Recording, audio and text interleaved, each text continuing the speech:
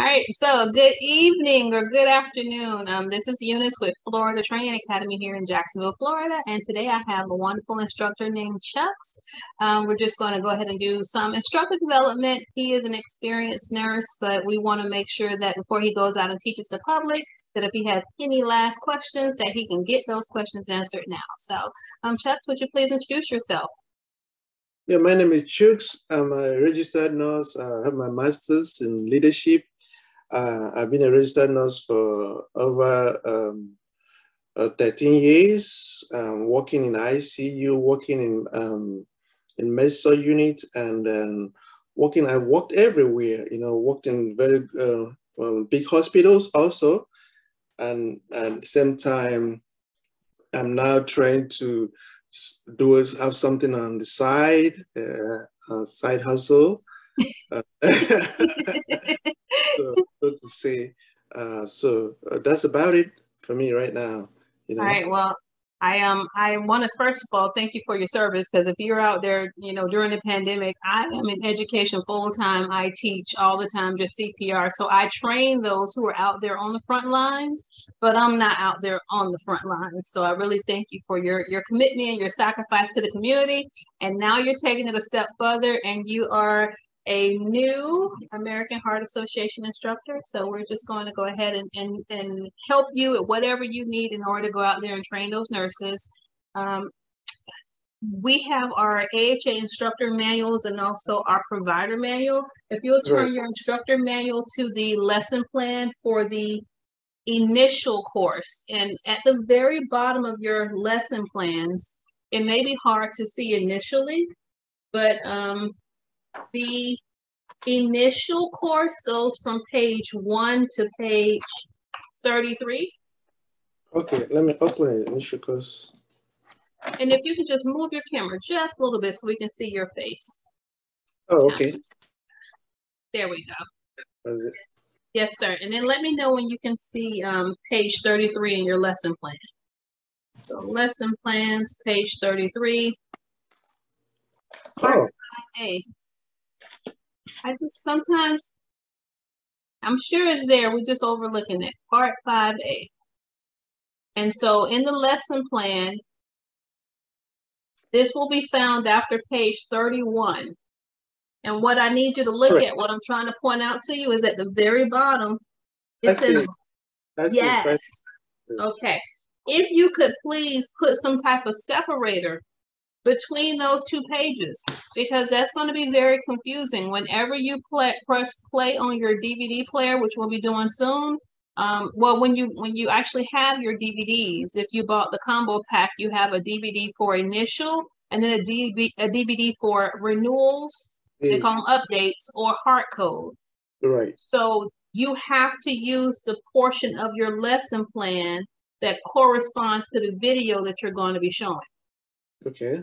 Okay. And so if you're going to be showing the initial video, it's the first 31 pages. Okay. If you're going to be showing the renewal video, it's the second segment of pages, the second section. Okay. Understood? So you got two sections in your lesson plan. What is a passing score for a student on the American Heart Association Basic Life Support Examination? 80%. Close. And so where you would find that at is in testing. So in your lesson plan, if you'll turn to testing.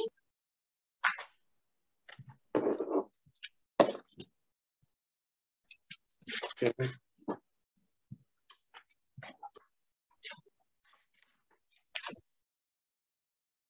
So in testing, not only does it show you the checklist that you will be utilizing whenever you're evaluating your basic life support students, it also talks about how to remediate a student in this section, and also those clinical components. But it's an 84%, and 84% is passing.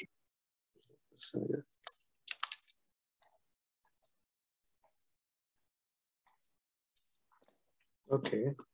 Okay. In the same testing section, page 60 in part 4.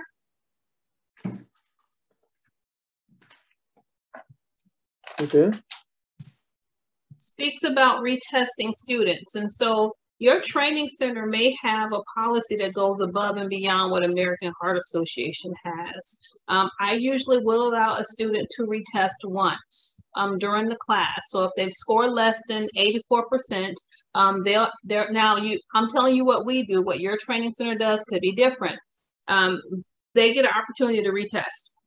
If someone requires an oral examination because maybe they have dyslexia or English is their second language, if they require me to read the questions to them, that means that they're going to be the last student. And I will ask, is it okay if I read the test to you? Because a lot of adults are not going to admit that they have any type of comprehension issues. But you're going to know that student because they can do the skills fine. And they can answer the questions fine until they have to read them. And now when it comes time to read in the actual questions, they missed 10 out of 25 questions. And that just didn't seem right because this person was able to call out all the answers previously whenever you asked the question. So that'd be a person who I'd have to save to the end and read the questions to them to make sure that and the answers and to see if they can pass that way. Okay. Our goal is to not fail anybody. Our goal is to make sure, because if they're coming to you, they need their certifications, they need to seek employment.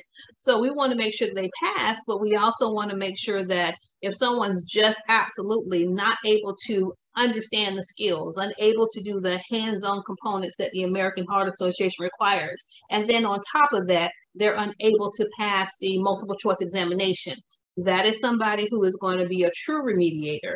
And that's somebody who will allow them up to 30 days to go home, read their book. We don't charge them another fee. They can come back again, and whatever part of the test that they were unable to pass, they're able to come back and remediate on that section. Right. For some people, it could be that, if you have an older nurse, we're going to age out at some point and we're not going to be able to do those chest compressions, but we can answer every question. So it's probably going to be, hey, Eunice, I do apologize. You were unable to perform the chest compressions at the appropriate rate or the appropriate depth. Would you like to come back and reschedule again on another day? These are the dates that I have available. And if I've had a student who actually had a broken wrist and they were like, I'm going to attend the course. Well, you can attend the course. However, if you cannot perform compressions according to the American Heart Association standards, you cannot be issued a provider card. They now have an advisor card.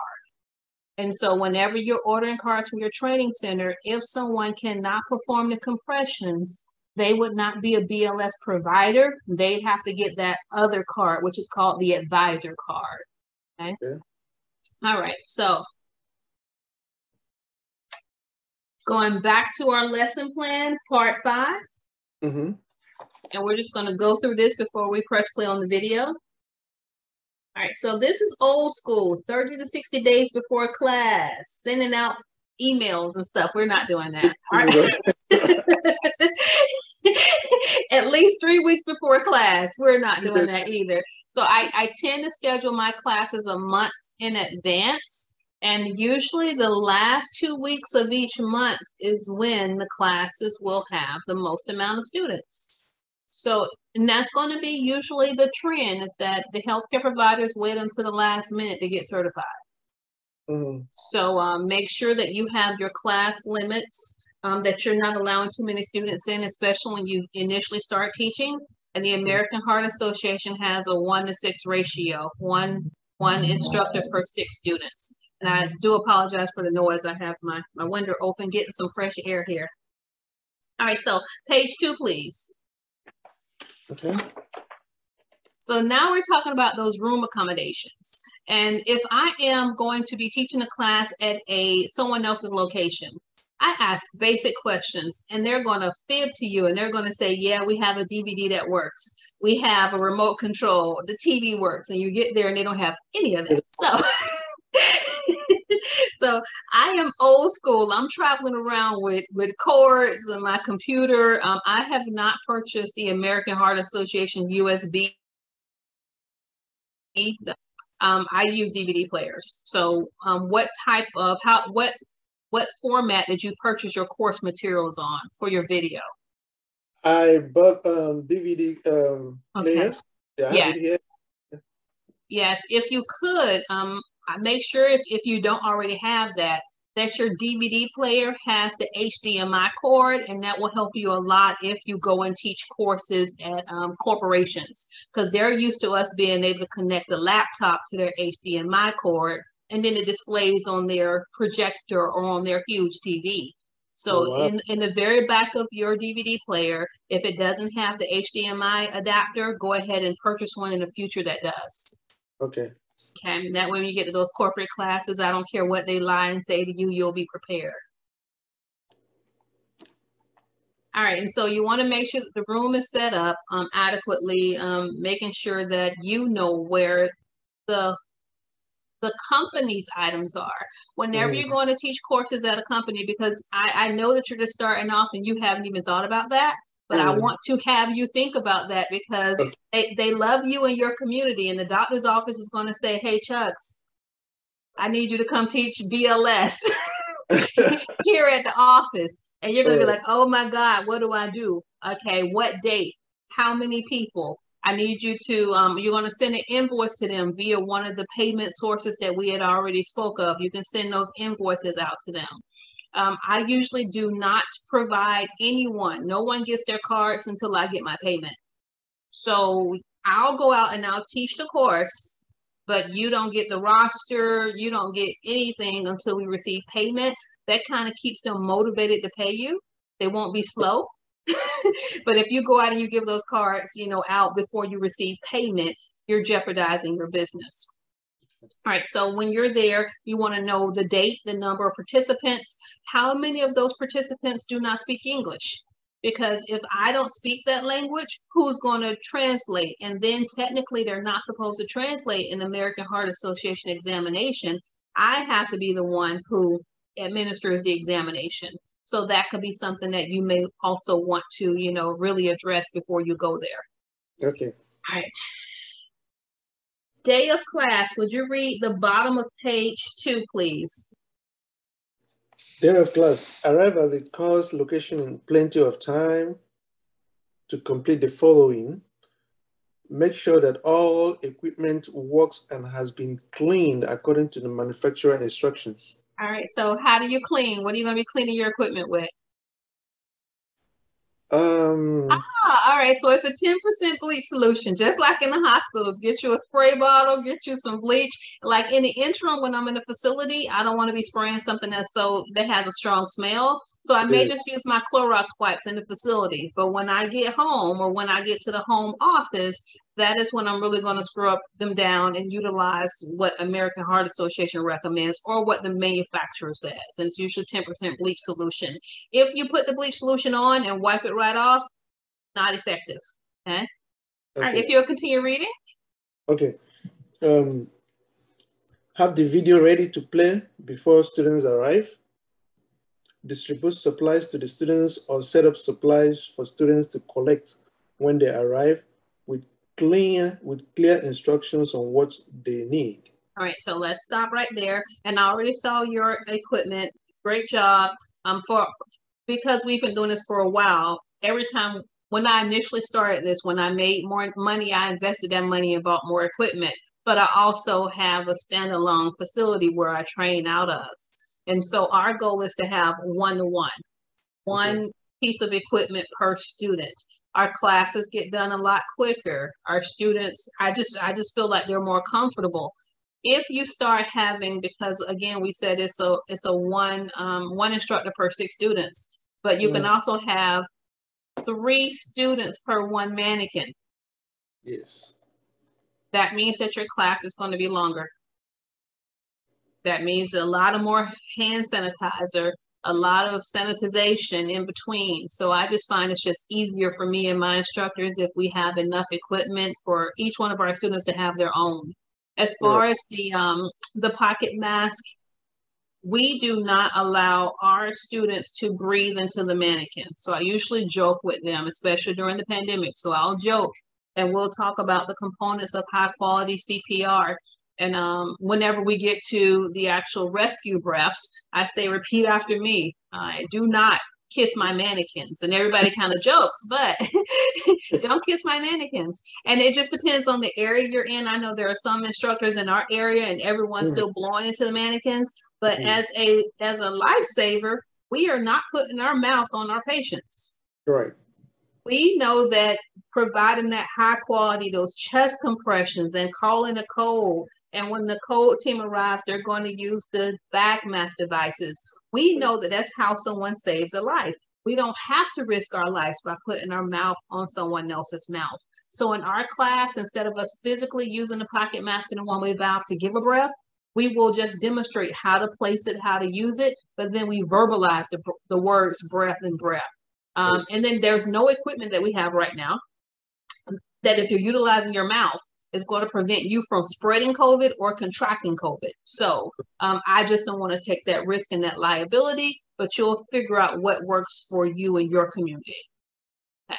So at each of our stations, because we're talking about the setup, at each of our stations, we have the adult mannequin. We have the pocket mask with the one-way valve that they'll use to simulate breaths. No one's truly breathing. We'll have the pen, and we'll also have a piece of paper because they can take notes. What is the American Heart Association's policy on open notes and also resources during their class and their test? So what part of your book do you think you would find that? I will find it in the lesson, in the teaching. Teaching, perfect. Yes, sir. Yes, sir. And so this is whenever I have instructor classes here in Jacksonville, I tell them the truth. The instructor class does not prepare you how to be an instructor. The instructor class teaches you policies and procedures. It's not until you actually come in to be monitored and you have that ongoing mentorship where you actually learn what you're doing. So it is scary starting off as a new instructor because you don't know what you don't know. You don't know what you don't know. Exactly. All right. So yes, in the teaching part, and so whenever you get opportunity, you want to go back in and you want to read the teaching part 3 of your instructor manual, because all those icons mean something. And whenever you're flowing through your lesson plan and you see those icons, it's really user friendly. It kind of tells you what to do. There's an agenda here. And then I kind of forgot what my question was. See here. Do you understand what a heart code course is? I do. Okay, what's a heart code course? A heart code course is a course that is for those that are not on healthcare. But so that's what I wanted to make sure of. You're talking about Heart Saver. And so there are American Heart Association and all their lingo. I want you to write these 2 terms down. Okay. Heart Saver is the layperson version. So that'll be for your coaches, your educators. Heart Code is blended learning. So blended learning, that means they have to pay for the online course through the American Heart Association. And the reason why I'm bringing that up is because someone may call you and say, hey, I just need a skills testing session. Okay. And if they need a skills testing session, that means that you need to ask them what skills testing session, because they could have did hard code first aid, hard code pediatric first aid, hard code basic life support. You want to find out what hard code class they took. And then I always require them to send me their certificate of completion before I ever schedule a class. Because some of these nurses will be very last minute. They're thinking they can get it done. And now you're there at the office waiting for them to show up, and they never show up because they never completed the hard code course. How do you purchase your American Heart Association supplies, your ebooks that your students are going to need? It's through the training center. Okay.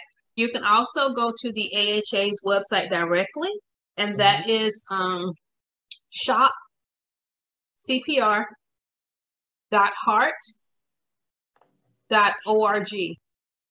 Shopcpr.org. SharpCPR, excuse me, .heart.org. Okay. Okay, and that's for all instructors, and it's also for students. Okay. So heart code, your student calls you and they want a skill session. What must they send to you before you schedule that heart code skills testing session? The online course. Students are going to try to be slick and it's going to say ABC CPR. Can you accept that? No. No.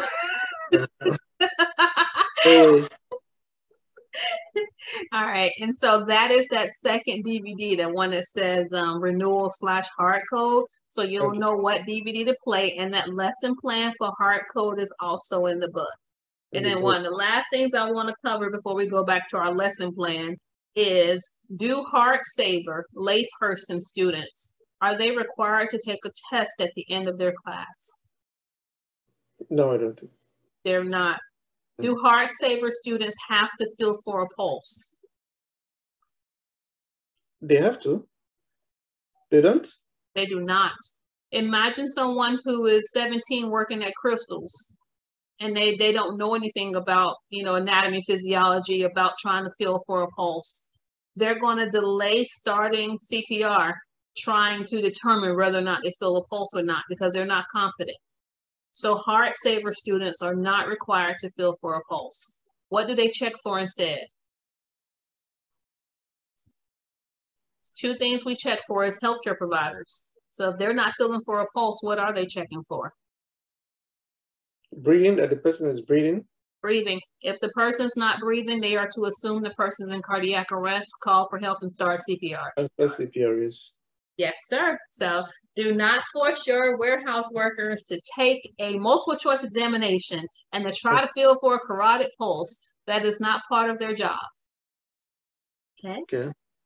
All right. So back to our lesson plan. We're on page 3 now. Okay. All right, so we've talked about the layout. You walk in, you're going to have your roster.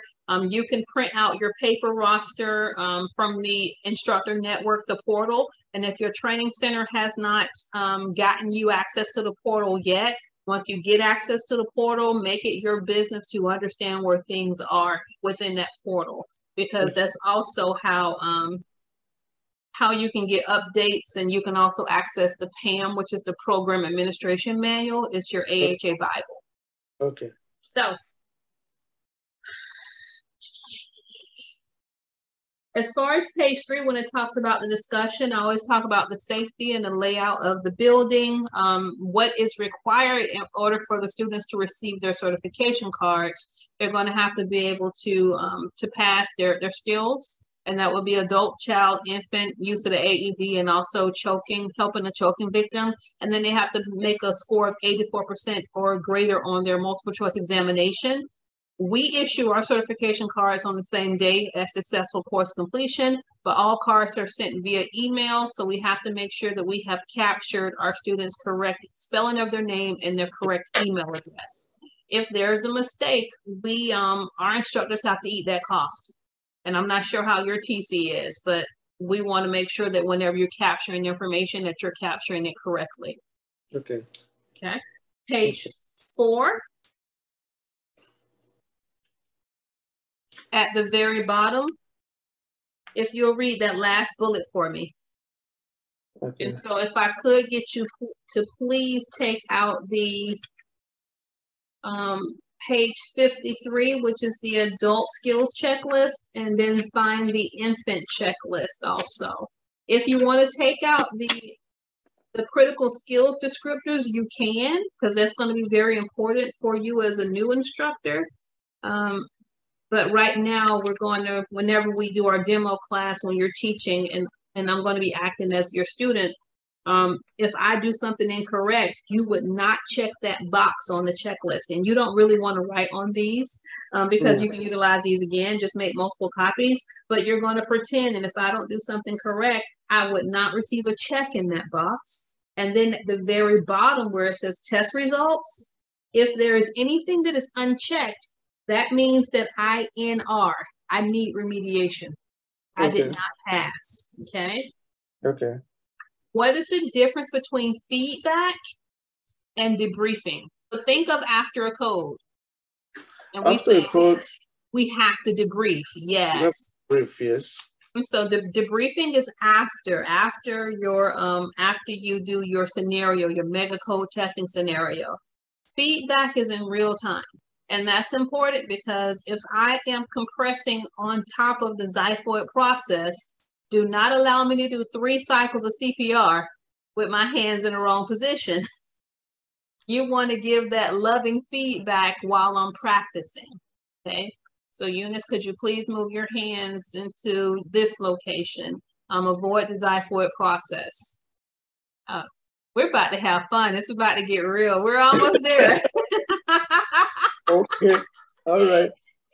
All right, and our training center does not allow remote courses. And the reason that I can offer remote courses because I am a training center faculty member, and I am very specific about who I allow those remote courses to.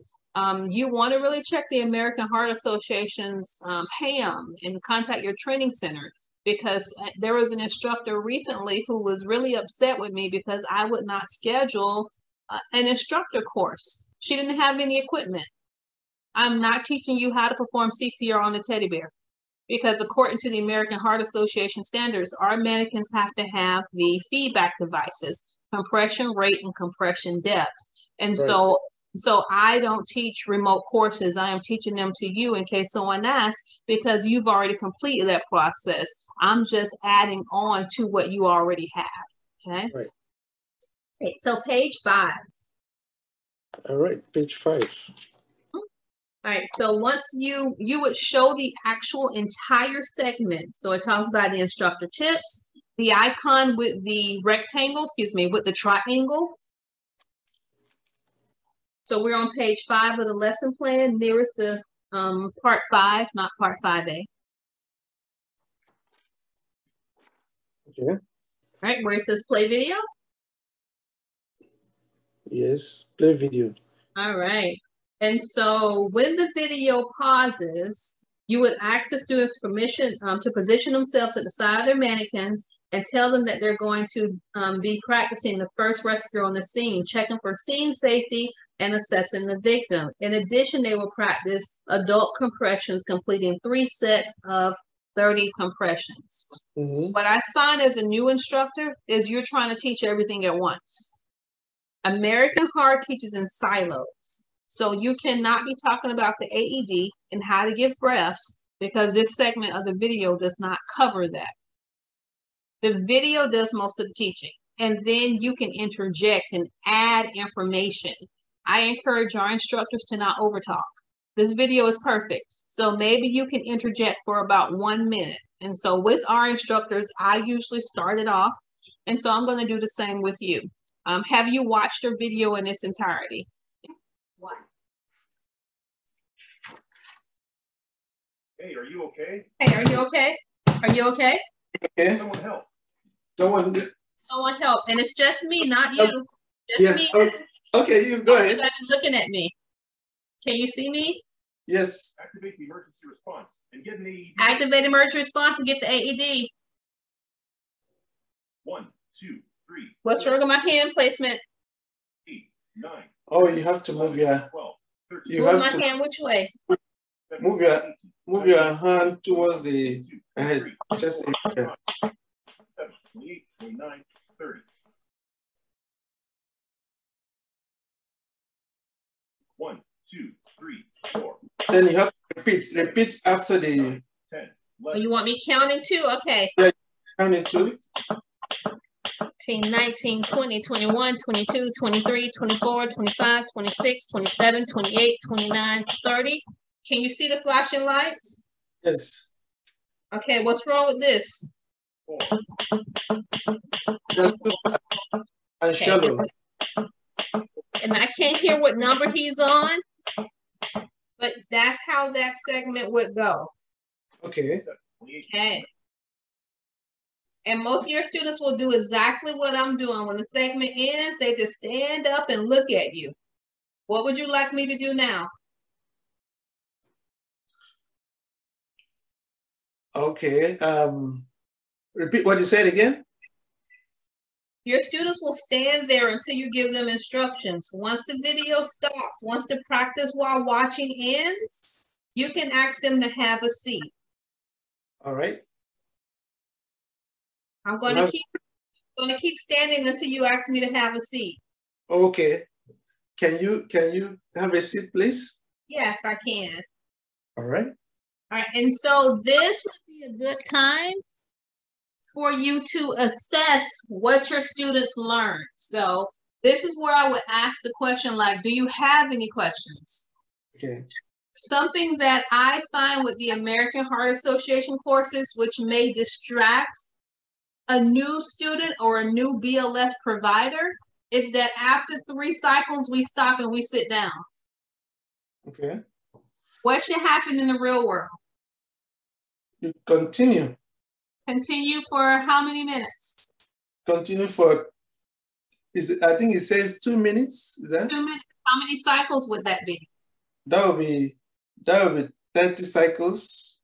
It's 30. 30 compression. That's the compression. 3 cycles.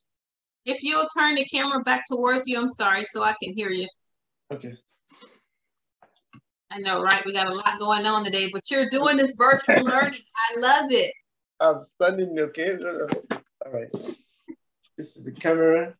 Yes, sir. So you said 2 minutes. How many cycles of 30 compressions followed by 2 breaths will we complete in 2 minutes? You do 30 compressions for 2 breaths. And so that's 5 cycles in 2 minutes. 5 cycles. How deeply do we compress? You compress 2 inches or 5 centimeters. Deep. What if you're on the bariatric unit and your patient is 600 pounds? You don't want to be compressing 2 inches. What's that other number? It's a fraction. 1/3. 1/3. 1/3. Yes. Okay. So all sizes. If you don't remember the inches, let's say you have a person with they're really large. You want to press that chest 1/3 of the way in. Okay. And that's for all ages. Very important though when you get to someone who's obese. We can't be compressing 2 inches and be effective. Okay. So what is the purpose of allowing chest recoil? The purpose of allowing chest recoil is to be able to compress deep and then be able to compress deep. Oh, is that... That's the compression. What's the purpose of the recoil?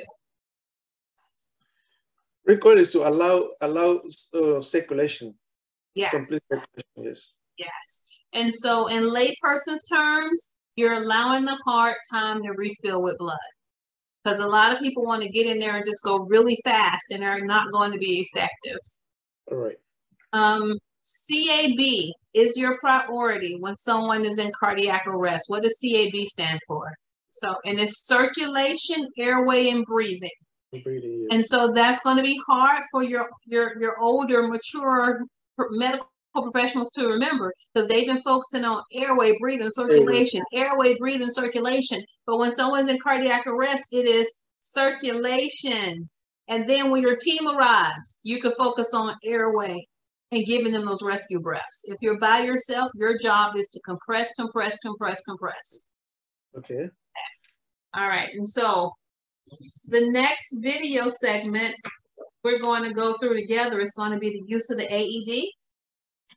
And so in your instructor manual, because it's always as an instructor, video is not your first priority. The video is for the students.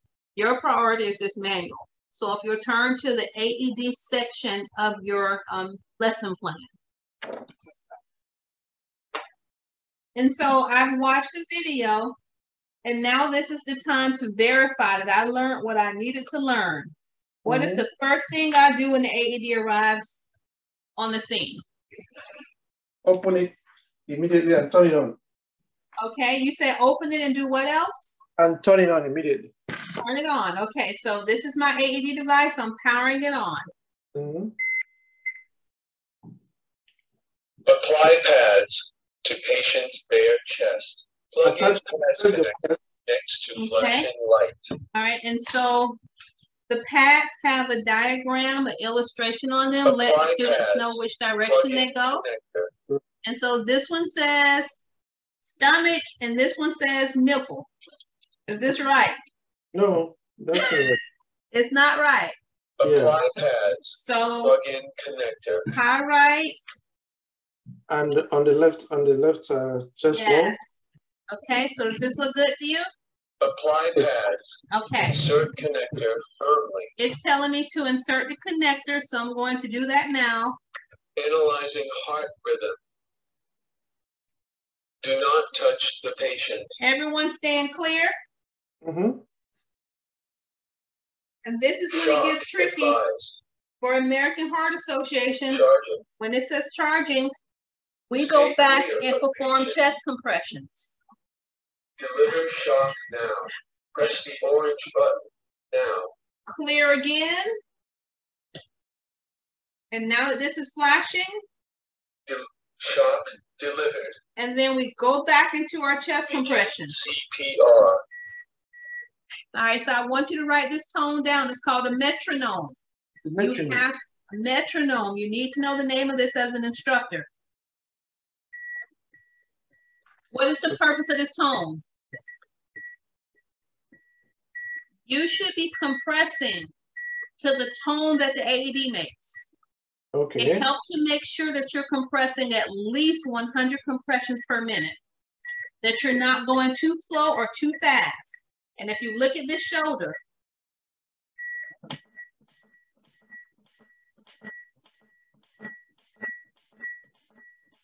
if you compress with the metronome, you're going to get those 2 green lights. Okay. All AEDs that correspond with American Heart Association guidelines should have that tone. I'm turning this off for classroom purposes only. And I say that during every one of my classes because I don't know where my students are from. So if you'll please repeat after me. I am turning the AED off for classroom purposes only.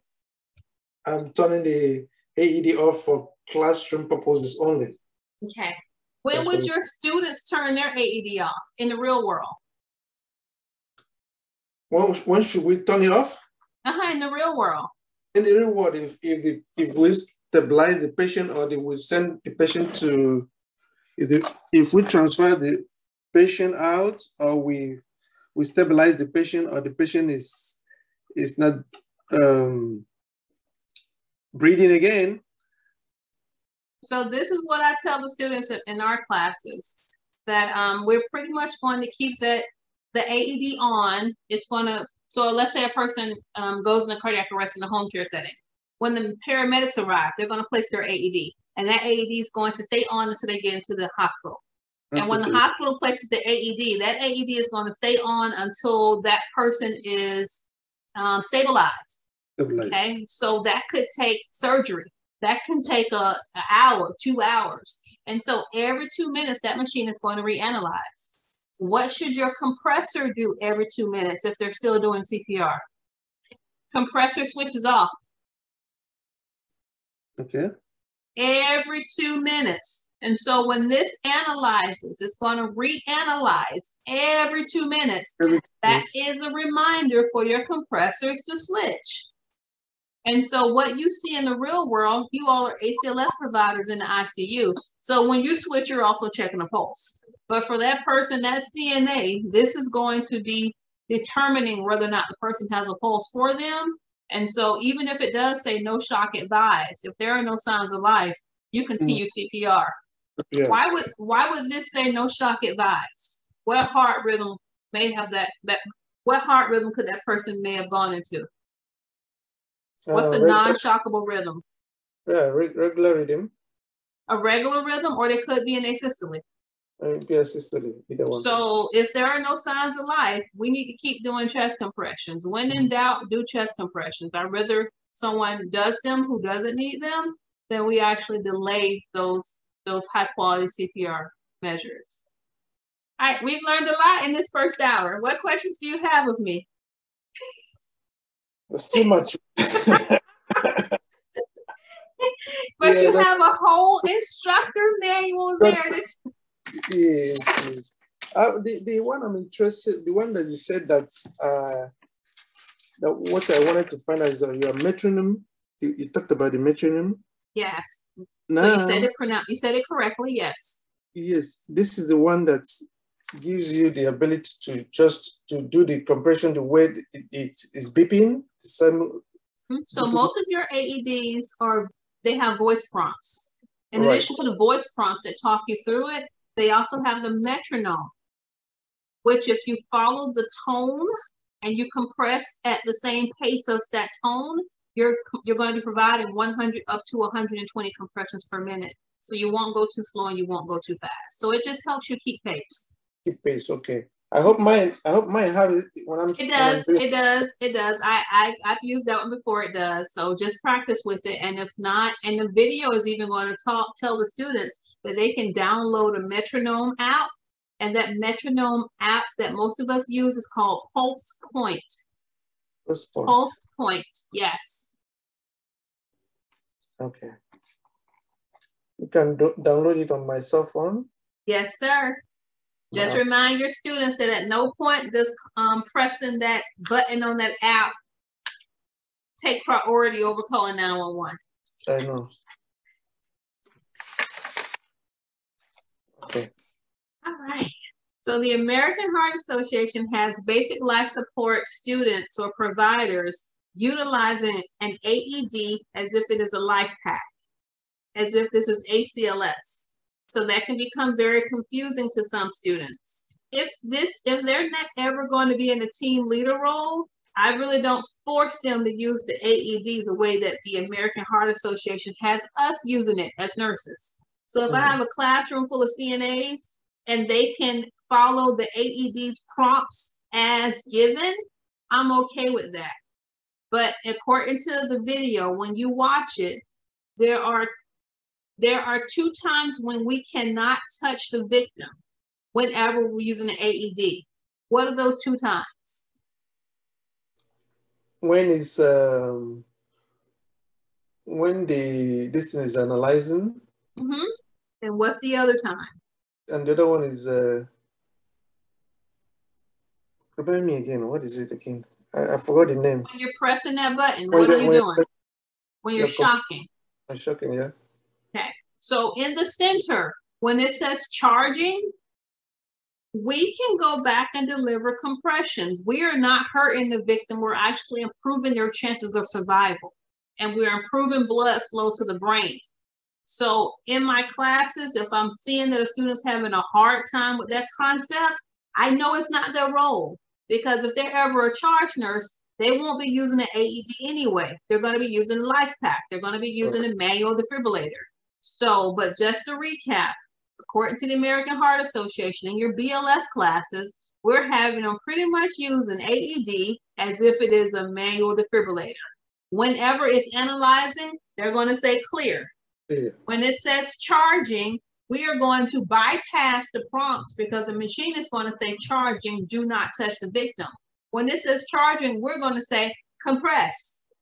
And we're going to continue to allow that person to compress until the machine starts flashing. Your students are going to have a flickering finger. I move their fingers, no fingers hovering over the AED.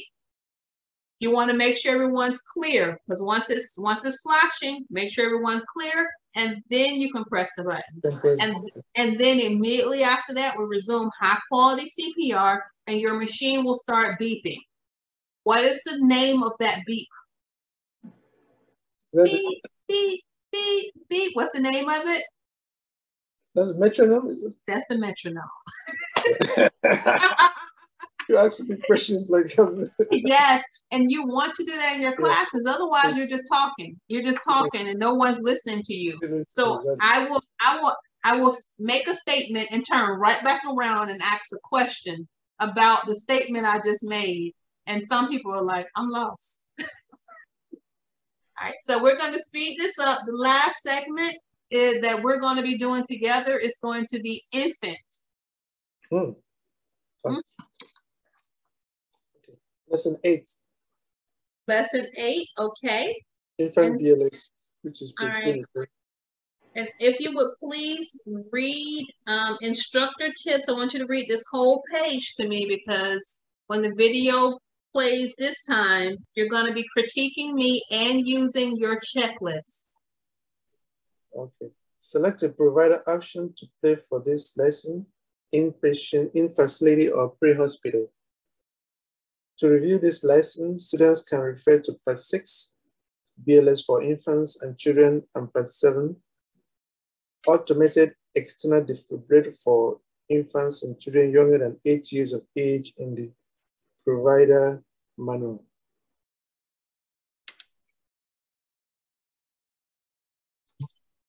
Okay.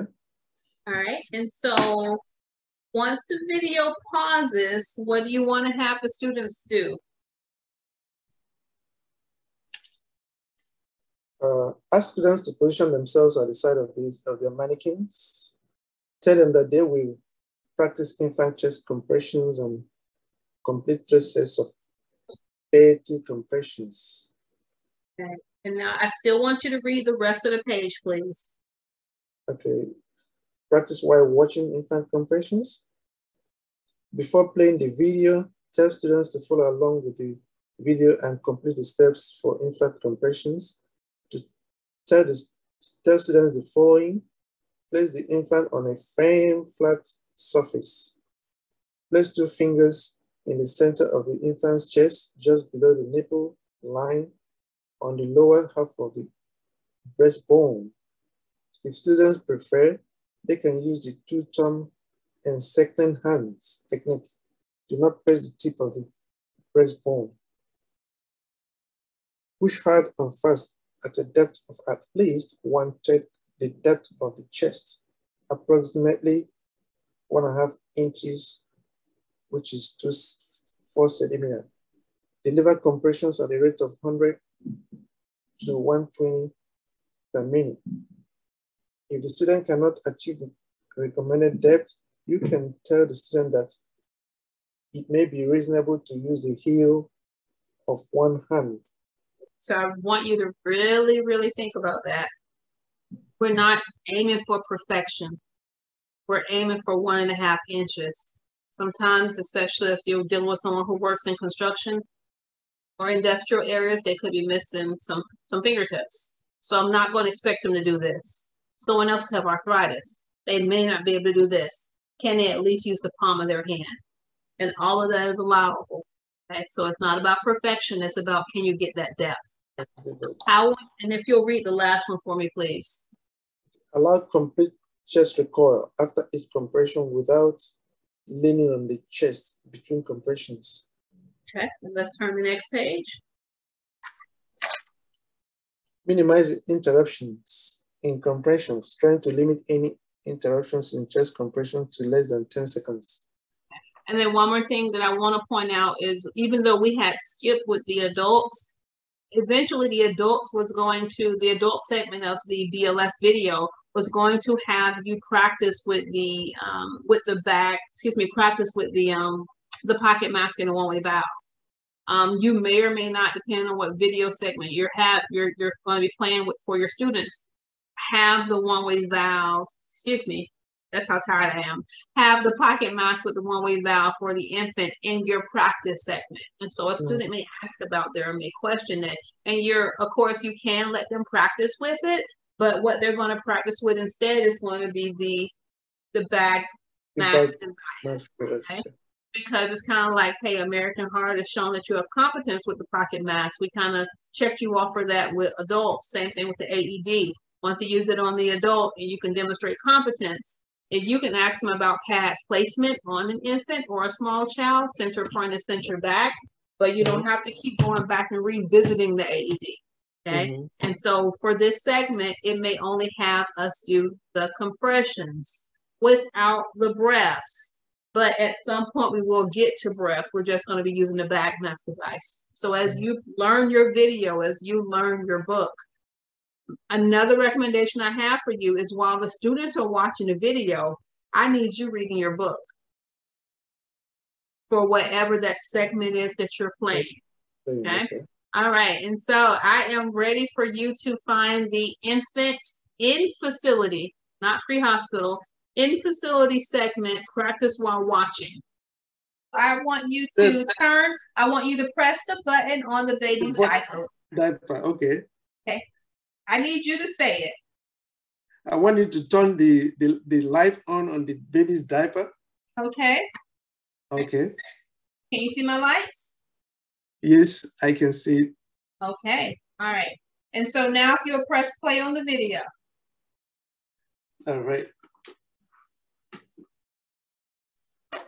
Okay, I'm gonna have to turn to this so that